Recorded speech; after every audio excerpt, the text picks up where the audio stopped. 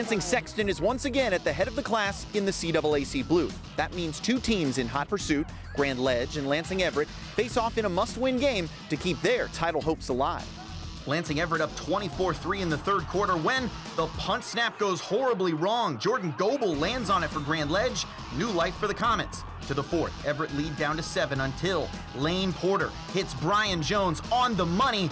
Nice grab too. He's taken down at the 5-yard line. That sets up Porter on a laser to Rhett Blackman. Lansing Everett wins 38-24, staying one game behind first place Lansing Sexton.